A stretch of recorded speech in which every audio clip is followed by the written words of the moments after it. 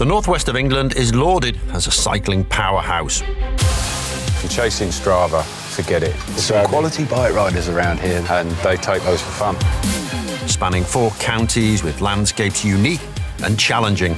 That's a good idea. I hope they've got one on the top as well.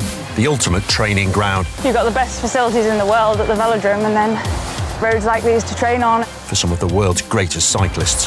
How many Olympics is that now? 7. A place with a strong heritage. You've got people who have been coming here since before I was born. Why are you still coming? Just shrine to cycling, isn't it?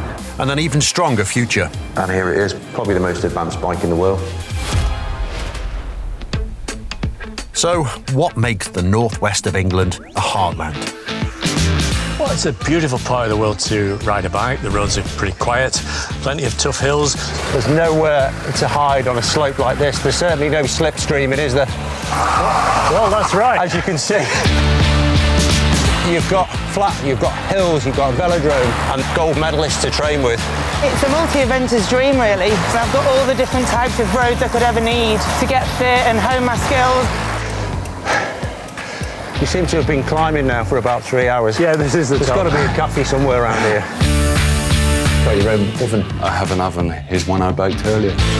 You've got 2 kids now and you're still just as competitive. Why haven't you gone stale like the rest of us? I think I've always just loved being competitive, so I'm quite happy to keep pushing on.